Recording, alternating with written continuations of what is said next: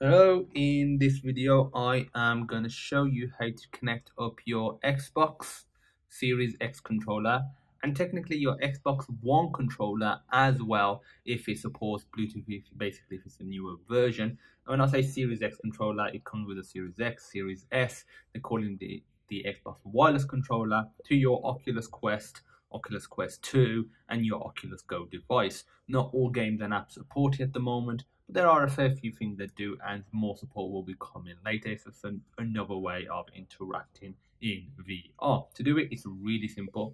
Go to settings, you want to go down to experimental features, scroll down, go to Bluetooth pairing, click pair, and click pair new device, and on the device itself there is a sync button right here, and that sync button you want to keep pressed. If you keep it pressed,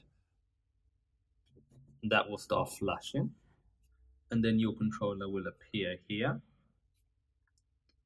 There we go, click it, and there you go. As you can see, the light has now gone solid.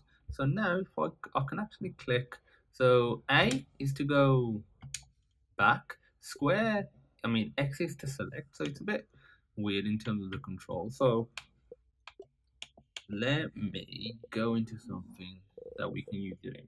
So if we go to, I know Netflix works, but I can't record in Netflix, so I had that issue. So Netflix does work with you, I can confirm. So let's say if we go into the browser, and let's say if we go to YouTube.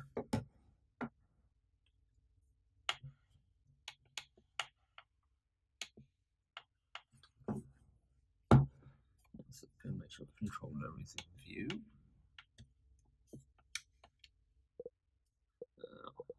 Select, so I'll actually select it with that button. As you can see, I can scroll, so I can go back with the A button.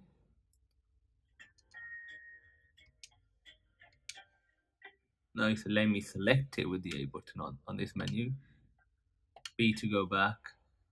So yeah, depending on what screen thing you're on will depend on what you can do with it. So I could press, A to select, and I could start, I can't scroll on here, but I can still, select stuff.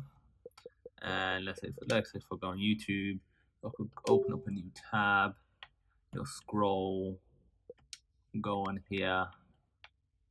At the moment, I cannot move around, so I have to basically use my head with it and basically press the A button to type, for example. But that is it. That's just a little quick demo of how to connect up your Xbox Bluetooth controller, really any Xbox Bluetooth controller, up to your Oculus device. It's another great way of interacting with it, especially if you're doing something a bit more of a typical workflow and you want this option. And that's it. Any questions, feel free to let me know, and I look forward to seeing you in the next video.